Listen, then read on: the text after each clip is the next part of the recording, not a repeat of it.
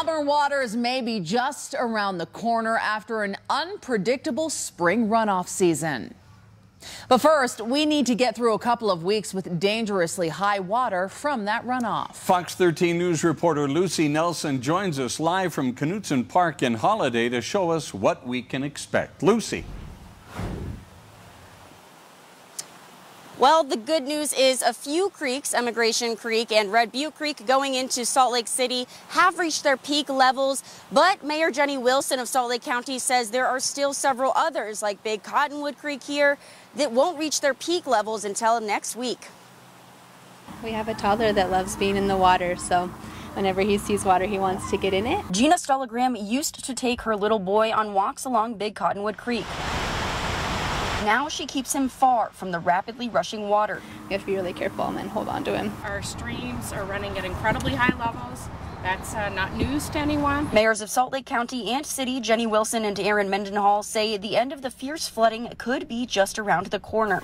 The Immigration and Red Butte Creeks have already peaked, and we're seeing manageable levels anticipated in the other two creeks that come down into Salt Lake City. So crews will continue to clear those grates and pinch points. Crews working around the clock to clear debris, and other creeks like Big and Little Cottonwood will continue to rise in upcoming weeks before finally falling. Our detention ponds are often ebbing and flowing on purpose, and we're just really wanting to emphasize safety for your family, for your pets, your dogs on leashes when you're out and about. Fox 13 Weather Authority meteorologist Breck Bolton says it's imperative people are careful near these creeks. The average NFL player is 3 cubic feet in size.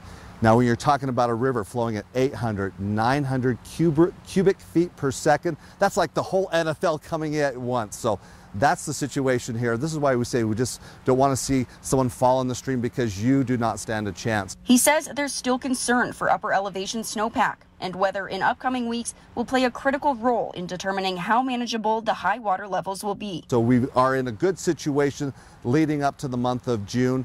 And looking ahead right now with the weather forecast, we're looking at warm temperatures, but again, not accelerating that, seeing extreme heat or record-breaking heat. The end is in sight, and we're still anticipating over these coming days the peaks of 2 of the creeks here in Salt Lake City, but our system should be able to manage the flow.